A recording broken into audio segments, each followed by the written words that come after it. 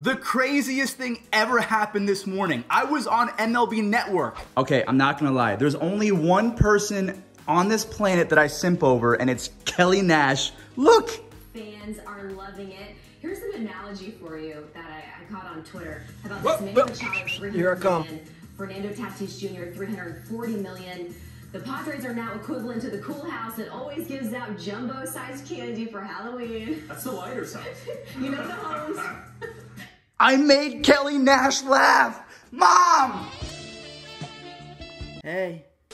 What's going on, everyone? It's Fuzzy. Welcome back to yet another MLB recap. Thank you all so much for stopping by. We're going to go ahead and stop fanboying before it gets out of hand. We have so much to talk about today. We all saw my tweet in the intro of today's video talking about how Fernando Tatis Jr. just got paid. And speaking about Fernando Tatis Jr. and being on TV, I'm actually going to be in a television series with him later on in the year. It's called On Deck. Make sure you guys go follow them over on Instagram. It's going to be with me. I have a very small part, so don't expect me to be dabbing up Fernando Tatis Jr. or anything like that. But 2021 is going to be a crazy year for Fuzzy Nation. Thank you all so much for supporting me, because it would not be possible without you. Hey guys, it's Fuzzy from the future. I was editing today's video and this tweet popped up. JT Realmuto on the first day of spring training broke his thumb.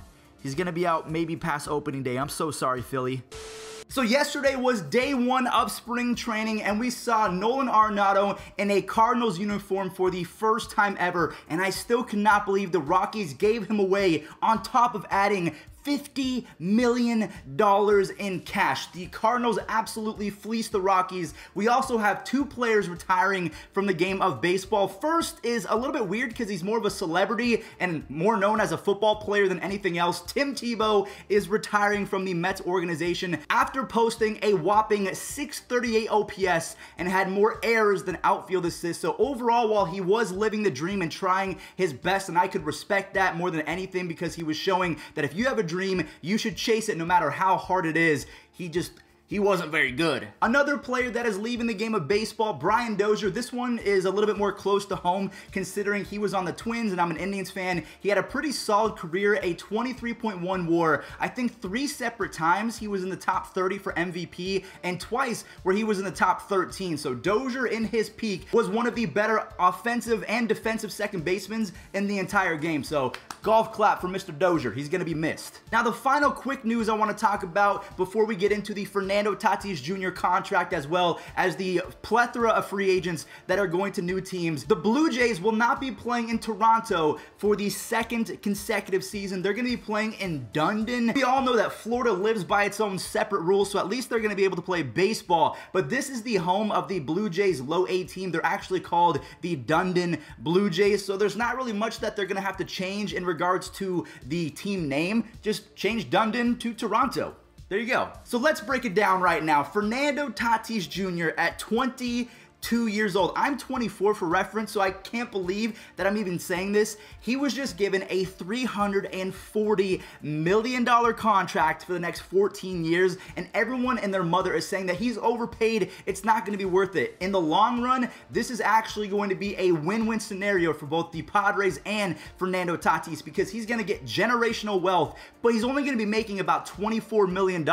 So Ronald Acuna Jr., he needs to fire his agent immediately. I got this from my boy Jared over on Twitter. How can you explain this? Acuna is just as exciting, and it's kind of been the Fernando Tatis Jr. of outfielders. He signed a $100 million contract extension for 8 years with the Atlanta Braves. He got swindled. He got screwed worse than the Rockies and the Cardinals Nolan Arenado trade. Like, how did that happen? This also makes me wonder, how much money is Juan Soto going to get? Because Fernando Tatis Jr., he's amazing, but he is not the hitter of Juan Soto. We are talking about the second coming of Ted Williams. That's how good Soto has been so far through his first 300 games. He's been a machine. So like my tweet said at the beginning of the video, the Padres are literally the cool house on the street that gives out all of the jumbo candy on Halloween. Their infield alone is worth $800+ million.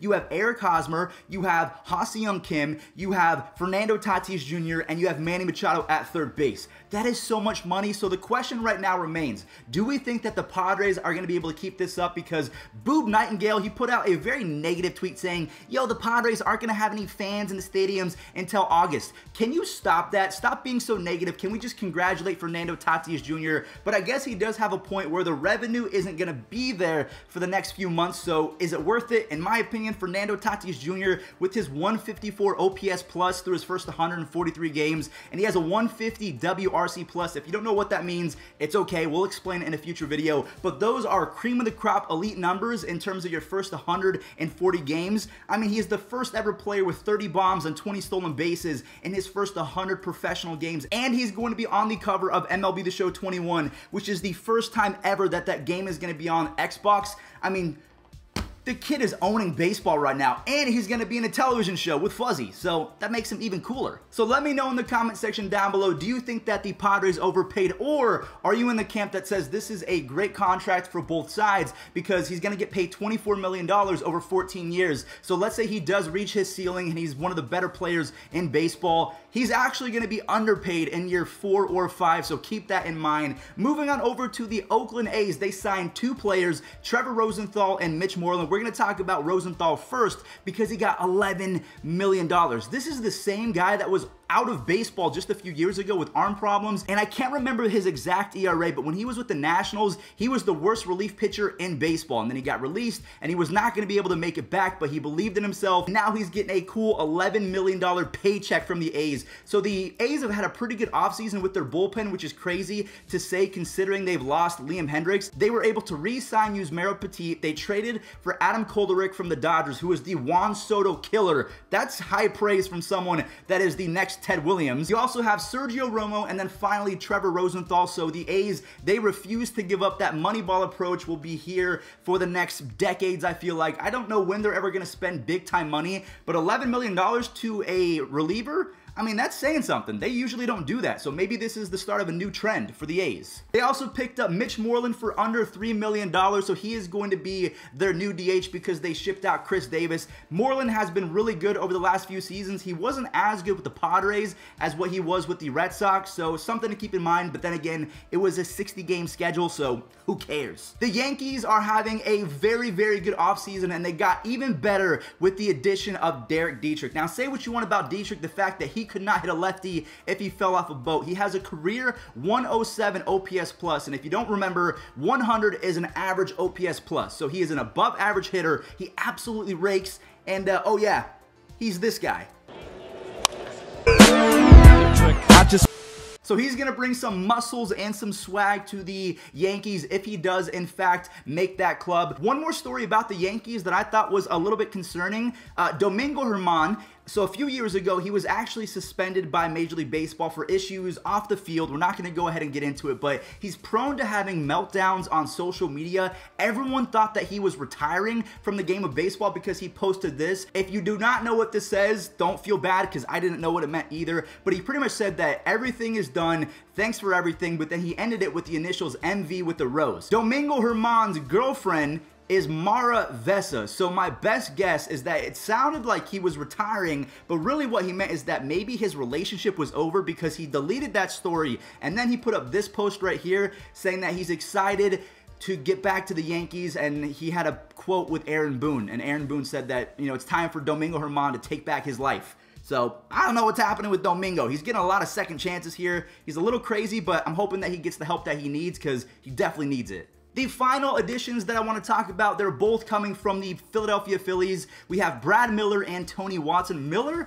over his last 202 games, not only can he play anywhere on the field, he's had a 112 OPS plus. That is really, really, really good. And then Tony Watson, for his career, has a 2.8 ERA, so he has been very good as a lefty specialist. But the only thing is, he has a 4.69 FIP over his last 72 innings. That is very concerning. FIP is a really good stat just to look at a pitcher and say, how good is that guy at getting batters out without his infielders or outfielders getting involved? So that's something to keep in mind. While it's a good addition to the bullpen, maybe Father Time is starting to creep up because even his K per 9 was down in 2020. But Brad Miller, I love that signing. Wow, what a day. What a day. Kelly Nash read my tweet. I mean, I'm going to go celebrate. I'm going to go get some canes. But after that, it is time to lose some weight because obviously things are happening in my life where, you know what if I'm on MLB Network in the next 2 years, actually live in person? I don't want to be chubby fuzzy, so we're going to go ahead and start the weight loss journey. I want you guys to come along with me. We're going to hold each other accountable